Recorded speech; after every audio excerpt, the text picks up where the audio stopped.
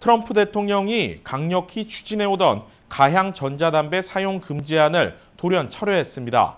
본인의 경제 정책인 일자리 창출과 반대되는 결과를 초래할 수 있다는 것이 명분인데 사실상 선거를 앞두고 정치권의 로비로 무너졌을 가능성이 높다는 지적입니다.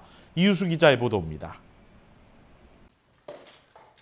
지난 9월 백악관 오벌오피스에서 가향 전자담배 확산에 대한 문제점을 지적한 트럼프 대통령. We have a problem in our country.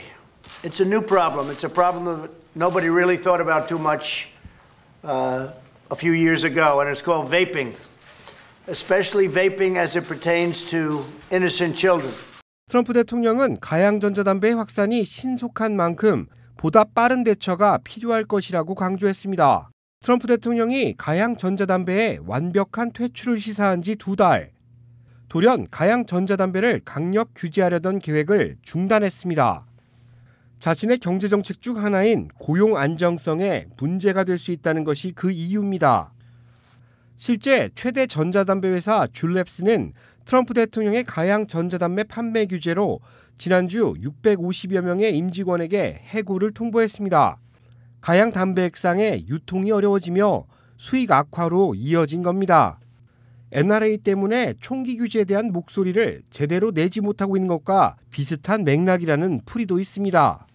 지난 4일 트럼프 대통령은 선거 유세를 위해 켄터키로 이동하는 기내에서 참모진으로부터 가향 전자담배 금지에 따른 정치적 파장의 우려성을 보고받은 것으로 확인됐습니다. 그리고 참모들의 조언을 수용하고 규제 발표를 연기할 것을 결정했습니다. 트럼프 대통령은 내년 재선에서 경제 성장률을 최고 성과로 내세워야 하는 입장입니다.